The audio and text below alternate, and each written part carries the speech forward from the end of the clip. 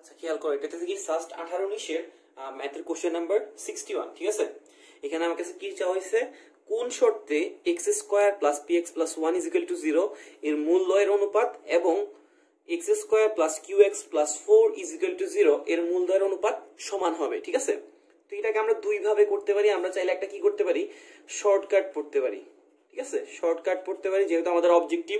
আর কেউ যদি শর্টকাটটা মুখস্থ না রাখতে পারে তাহলে সে কি করবে, একটু বড় করে ক্যালকুলেশন করবে, কোনো সমস্যা নেই। ধরো একটা সমীকরণ ax square bx plus c is equal to 0 এবং আরেকটা সমীকরণ ধরো px square plus qx plus r is equal to 0, ঠিক আছে? তোমাকে বলো যে এই কোন শর্তে এই দুইটা সমীকরণের মূল সমান হবে। তুমি দেখবা যে শর্তটা ডিরেক্ট, আমি যদি শর্টকাটে লিখি তাহলে ওই শর্তটা হবে B square divided by AC সমান সমান Q square divided by PR. এই শর্তে কি হবে, এই যে এই দুইটা সমীকরণের মূল দুইটা কি হবে, সমান হবে। তো তাহলে আমরা যদি এই আমাদের যে প্রদত্ত দুইটা প্রশ্নের যে ইকুয়েশন দেওয়া আছে আমরা যদি শর্টকাটে করতে যাই তাহলে আমরা কি পাইতেছি একটু দেখি। আমাদের এখানে বি এর জায়গায় প্রথম সমীকরণে কি আছে, পি, তাহলে পি স্কয়ার, এর জায়গায় কত আছে 1, সি এর জায়গায় আছে কত 1, তাহলে এখানে নিচে আসবে কত, নিচে আসবে 1 ইনটু 1।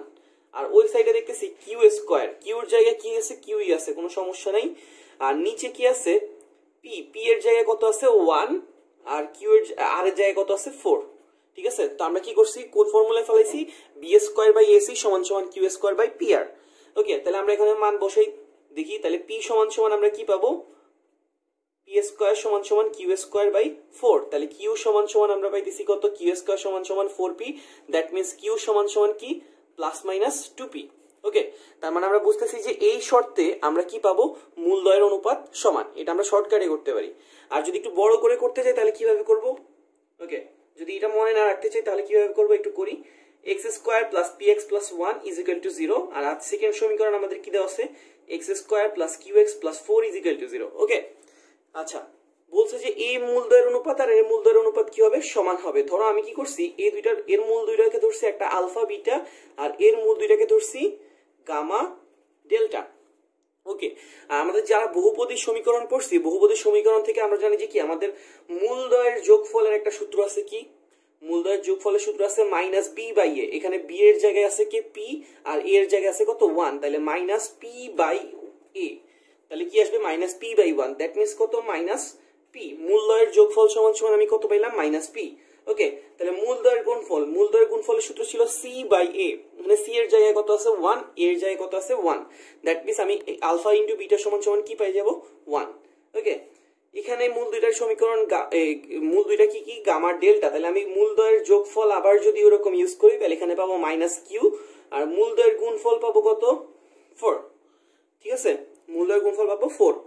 এখন আমরা কি করব, যে প্রশ্নে আমাকে কি বলছে, মূলদ্বয়ের অনুপাত সমান, তার মানে কি এই সমীকরণের মূলদ্বয়ের অনুপাত কি হবে, আলফা বাই বিটা, আর এই সমীকরণের মূলদ্বয়ের অনুপাত হবে গামা বাই ডেল্টা। তাহলে এই দুইটা কি বলছে, সমান হবে, ঠিক আছে? কিন্তু আমরা কি আলফা বিটা গামা ডেল্টার মান জানি না। এই জন্য আমরা কি করব, মান জানার জন্য আমরা যোজন বিয়োজন করব।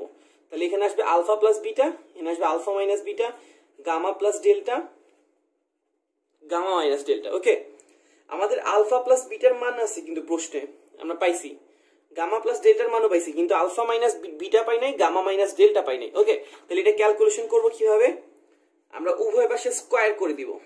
কেন স্কয়ার করব, আলফা প্লাস বিটা হোল স্কয়ারই থাকবে, কিন্তু আলফা মাইনাস বিটা যেটা আছে এটা হয়ে যাবে কি alpha plus beta whole square minus 4 alpha beta. কি করছি আমরা, এ মাইনাস বি এর যেহেতু ভ্যালু নাই তাই আমরা এ মাইনাস বি কে কিসের আন্ডারে নিয়ে আসছি, এ plus B whole square minus 4ab।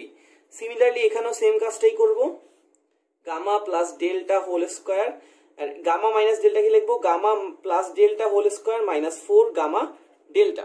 ওকে, এবার আমাদের দেখো সবগুলা ভ্যালুই আমরা এখানে পাইয়েছিলাম, ওই মানগুলোকে কি করব, ইনপুট দিয়ে দিব। আলফা প্লাস বিটার জায়গায় কি বসাবো, মাইনাস পি কে স্কয়ার করলে কি আসবে আমাদের পি স্কয়ার। এই যে আলফা প্লাস বিটার জায়গায় আমরা একটা মান পাইছি মাইনাস পি, এটাকে বসাইলে পি স্কয়ার, নিচে আসবে কি পি স্কয়ার, আর 4 ইনটু আলফা বিটার জায়গায় কত বসাবো 1, তাহলে নিচে আসতেছে পি স্কয়ার মাইনাস 1। ওকে, আবার এদিকে আছে কি গামা প্লাস ডেল্টার মান আমি পেয়েছি কত মাইনাস কিউ, এটাকে স্কয়ার করলে কি আসবে কিউ স্কয়ার, নিচে আসবে Q square minus 4 gamma delta, আমরা গামা ডেল্টার মান কত পেয়েছি 4, তাহলে 4 ইন্টু 4 কত হয়ে যাবে 16। ওকে, এখন আমরা কি করব, গুণ করে দিব। গুণ করে দিলে আমরা কি পাইতেছি দেখি, এদিকে গুণ করলে আমরা পাবো P square Q square minus 16 P square, আর ওইদিকে পাবো P square Q square minus, এখানে 4 ছিল, মাইনাস 4 কিউ স্কোয়ার। ঠিক আছে, পি স্কোয়ার কিউ স্কোয়ার কাটা যাবে গা, তাহলে থাকবে 16 পি স্কোয়ার সমান সমান 4 কিউ স্কোয়ার। এখানে একটা মাইনাস, এখানে একটা মাইনাস, কি করছে কেটে দিছি, 16 আর 4 কাটাকাটি করলে কি আসবে 4, তাহলে কিউ স্কোয়ার সমান সমান 4 P square, that means Q সমান সমান প্লাস মাইনাস 2p। ঠিক আছে, দেখো আমাদের শর্টকাটে যখন করছিলাম তখনও কি আসছিল কিউ সমান সমান প্লাস মাইনাস 2p, এখনো কি আসতেছে কিউ সমান সমান প্লাস মাইনাস 2p। ওকে, আশা করি বুঝছি।